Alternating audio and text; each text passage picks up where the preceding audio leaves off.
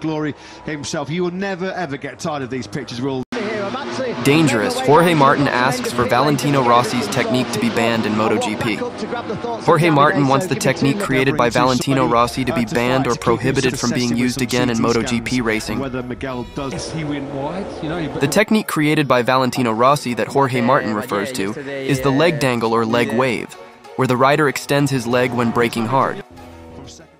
Jorge Martin said this in relation to when he was involved in a collision with Pecco Bagnaia at the start of the 2024 Malaysian MotoGP. While braking at turn 1 of the Sepang circuit after the start of the race, Martin, who wanted to overtake from the inside, hit Bagnaia's leg, which was sticking out to the right. One of the most brutal tests of the season for both. Luckily, the Ducati Lenovo team racer's leg was not crushed, because the impact immediately caused his leg to return to its original place.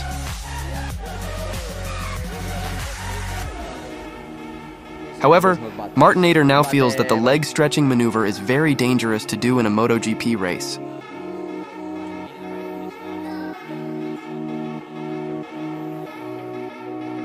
What is unique is that the racer with number 89 himself often makes this movement like other racers, including when his front wheel hits his main rival's leg. Gave him some room, and he didn't go straight ahead.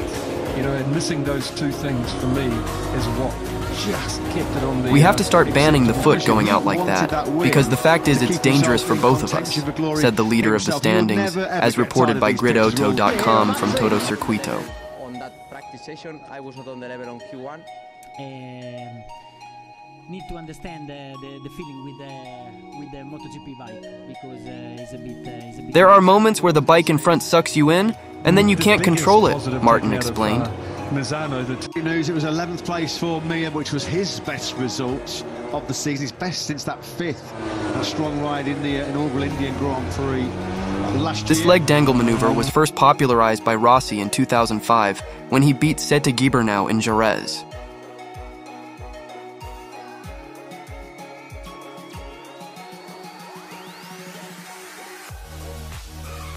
At first, this move was considered strange and useless, until the doctor continued to use it and remained competitive. It wasn't easy.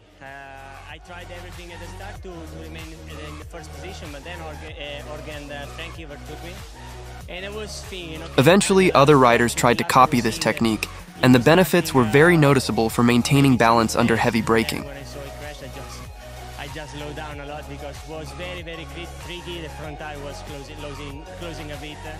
That's why, until now, racers continue to use this leg-stretching technique when braking and entering corners.